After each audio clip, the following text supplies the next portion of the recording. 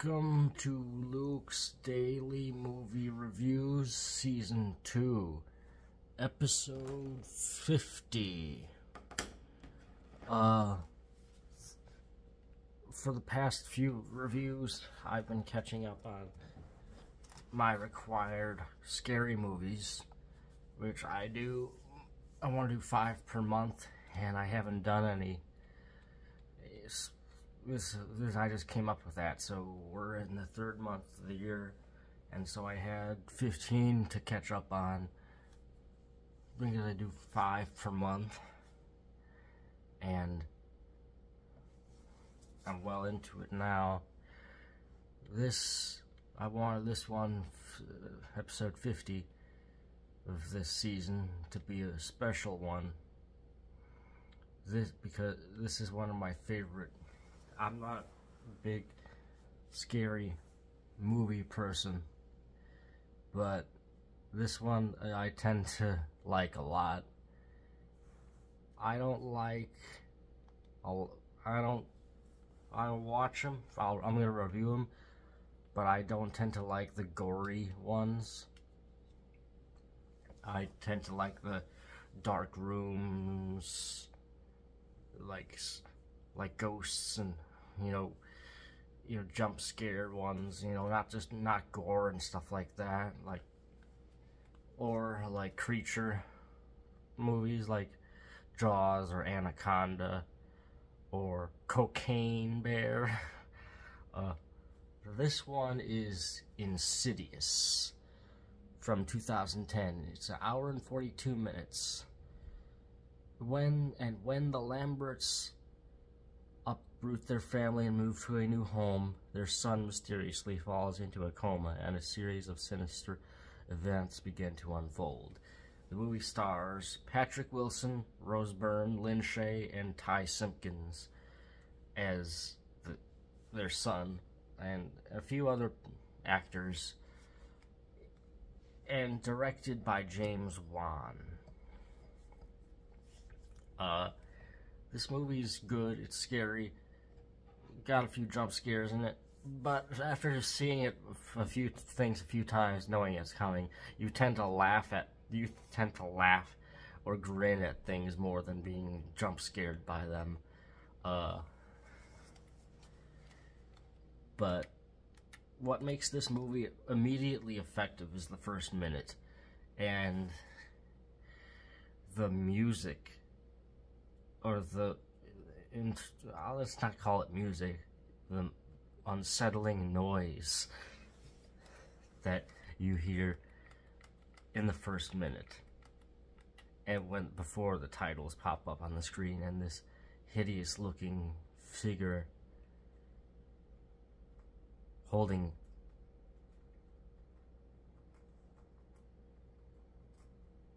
that's my cat, holding a candle.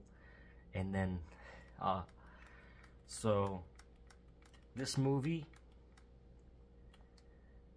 is a good one. This is definitely a once-a-year watch for me, even with an ending like it has. I don't tend to like grim or ambiguous endings. If you're watching horror, that's pretty much a given.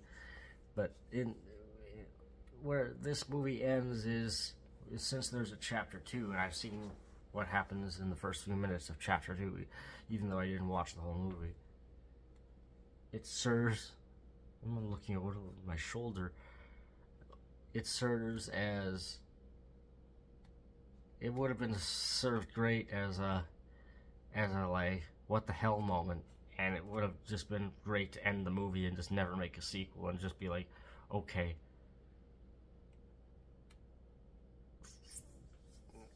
And, it doesn't really need a follow-up. It could be a great, wow, people will talk about this movie and be like, what's going to happen next? Or, does anything happen next? Well,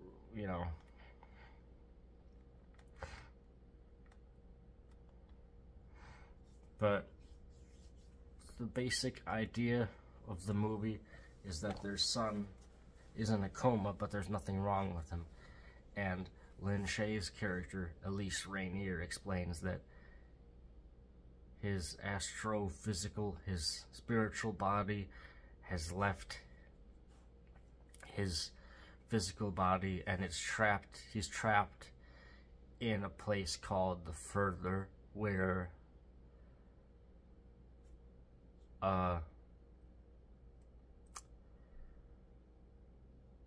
it's a place of the dead, and a place where they try to get back into living again by sort of possessing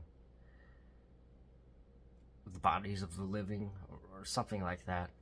And so there's a few particular ones who are trying to take their son's body, and some, as Elise says, some people just want to live again, and there's others that are not quite human, possibly demonic, who have a more insidious agenda and just want to get back into the world and cause pain and suffering.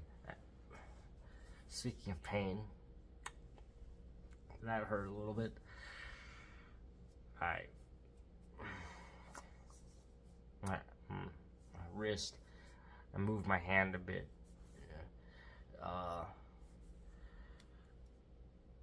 And so we learn that Patrick Wilson's character, the father, has had experiences as a childhood with similar things, and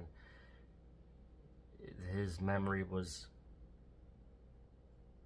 erased, sort of, so he could move on, and he doesn't remember it, but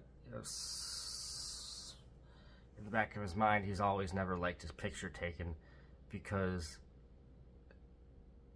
always with the pictures, the images of the old woman would show up in the picture, always getting closer, like she was trying to get at him, into him, you know, and possess him. And, you know, I don't know. I really don't. So that's why he's never liked his picture taken. But anyway, eventually he, you know, there's something called astral projection, and I've heard stories, and I believe this might be true, if people can, in their sleep, or I mean when they're away, I don't know, can leave their physical body and travel, not physically, but travel to other places, like travel and like see one of their family members without actually being there, or something like that. And their son, Ty Simpkins' character, is really good at this, and he's done it too much, and he's got himself lost in the Further, and his father goes into the Further to get him back, and he succeeds, but in the process,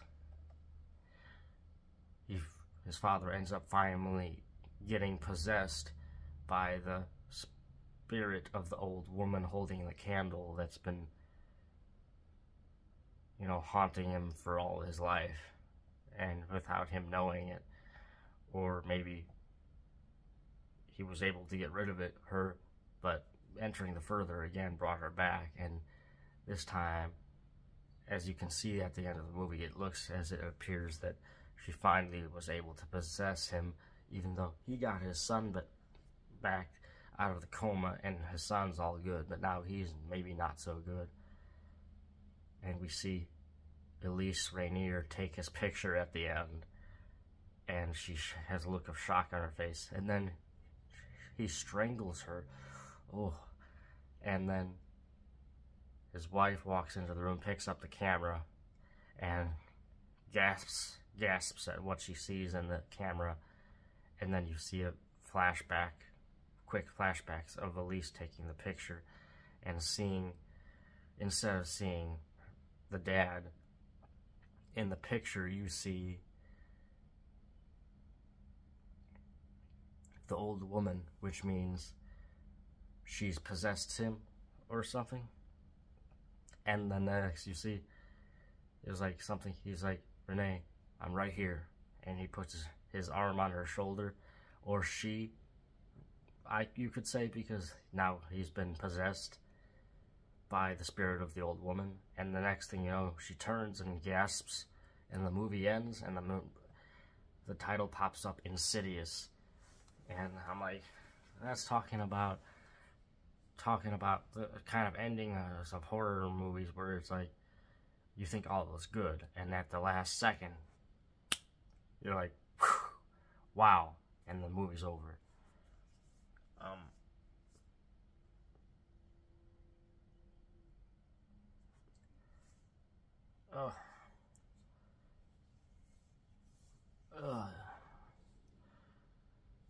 What am I doing? I must be tired.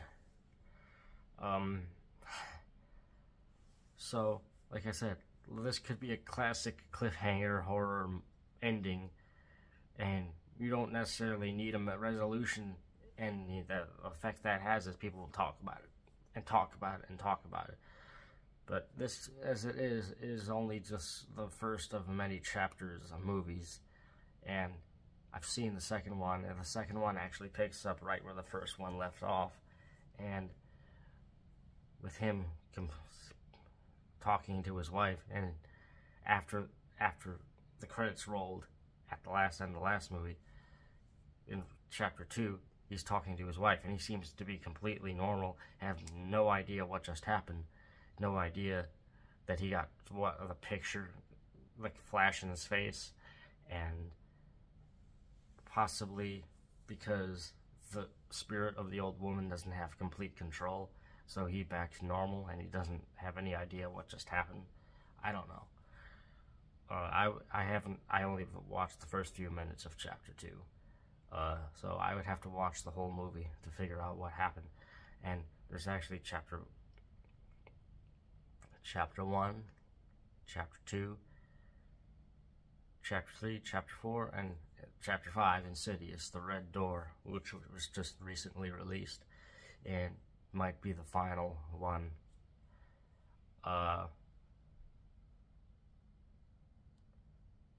Yeah, I like this movie. It's a good movie.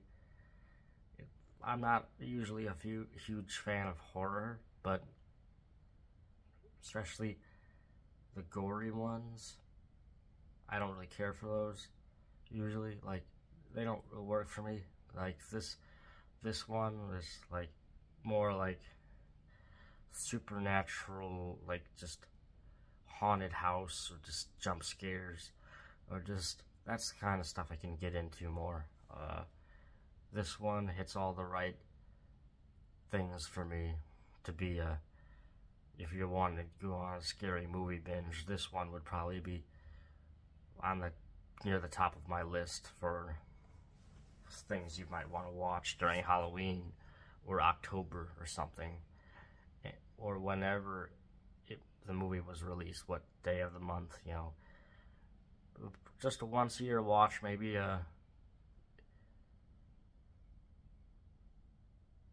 marathon of the Insidious movies, but I can't speak for the other ones. I haven't watched them, but this one,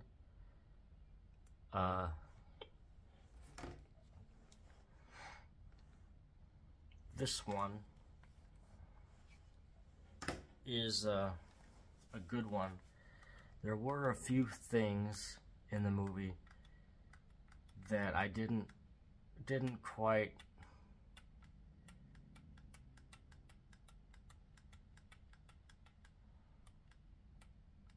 work for me, or a few things that I didn't understand, that I may have to go look and watch again to see if I missed something, because I know they have a son, and I know they have a baby, but I swear there was another kid. They had another son. or I'm just crazy. And maybe that's how they want you to feel. They don't want you to understand what you just watched. They want you to think like, wait a minute, I thought they only had one son. Does Ty Simpkins have a brother that's not the baby? I don't.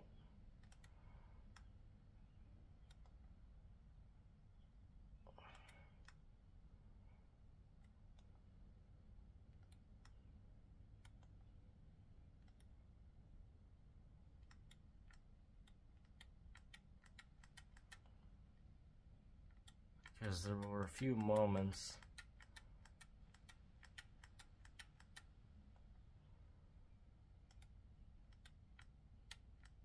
where I swear there was something up.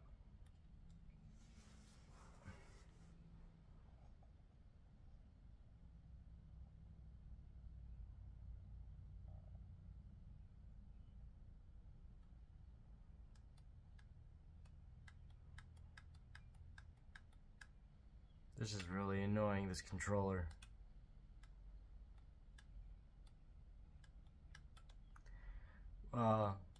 Basically, I'm just looking for a particular... I don't know what's going on with this controller. No, with the video. I keep trying to rewind to a particular spot, and it keeps jumping back to the place I was at.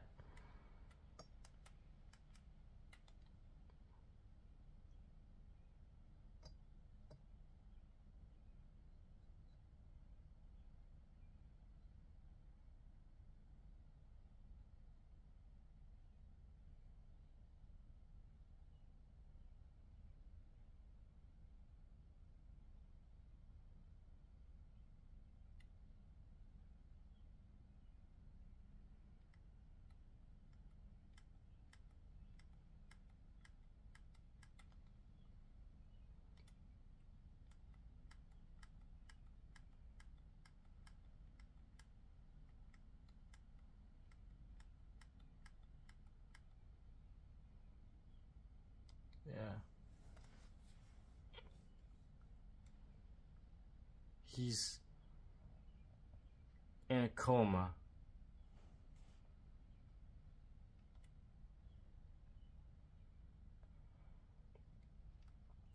Okay.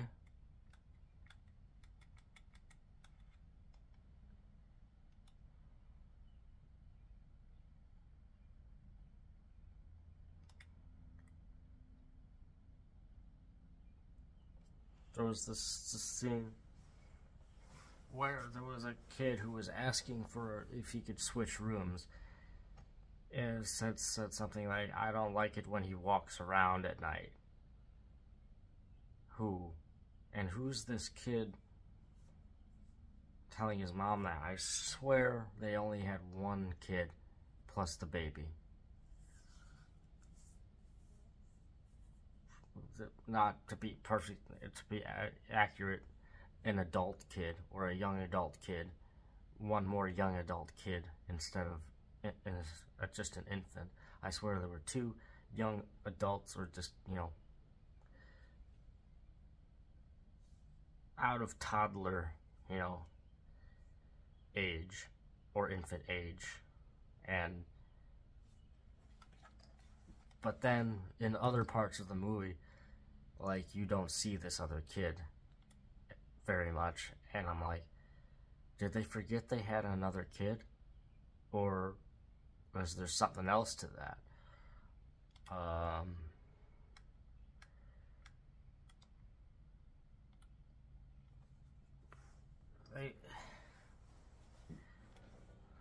They want to make you think.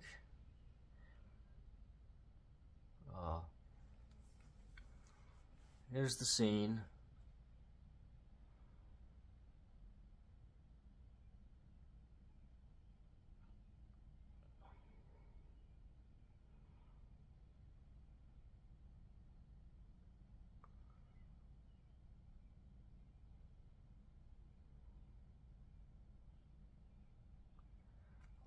Basically, the one thing I could think is that it was a flashback scene of Patrick Wilson's character, and I just didn't notice. But I'm not sure, because I think this is the same mom from...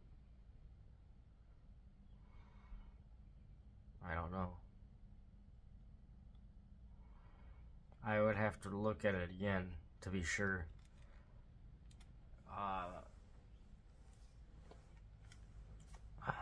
I don't know.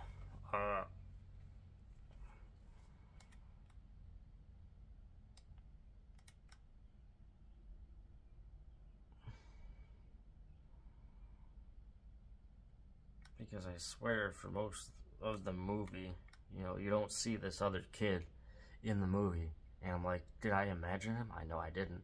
Was it a flashback? I don't know.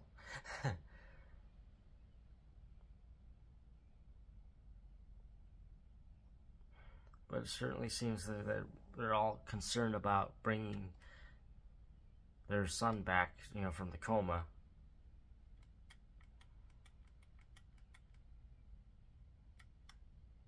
And not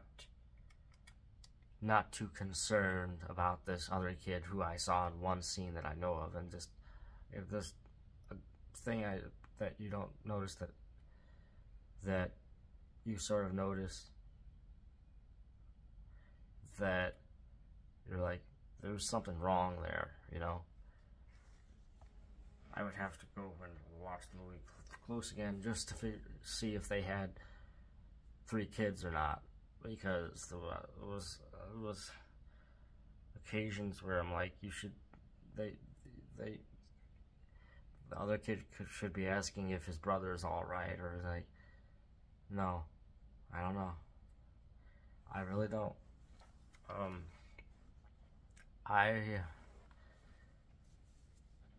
This movie definitely needs another watch, and you gotta really pay attention, because there's some things that just don't seem right, or just seem like they need to be paid more attention to, or, you know. But definitely once a year watch. That'll conclude this movie review.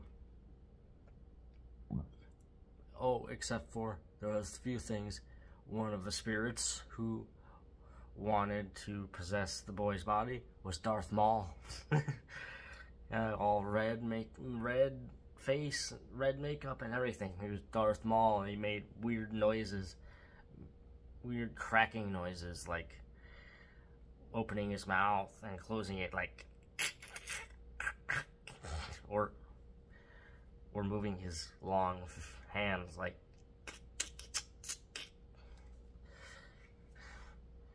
Anyway, I hope you enjoyed this movie review, episode 50 of season 2.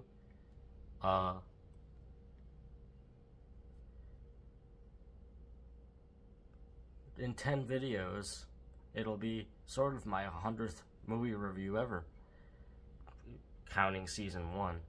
In 10 videos, 60, that'll be 100. I did the 3 Lords of the Rings movies as a big stream, so I'll consider that one review. So, in 60 videos, it'll be, in 10 videos from now, season 2, episode 60 will be my 100th review. So, yeah, we're getting close to that 100th review overall, so excited about that.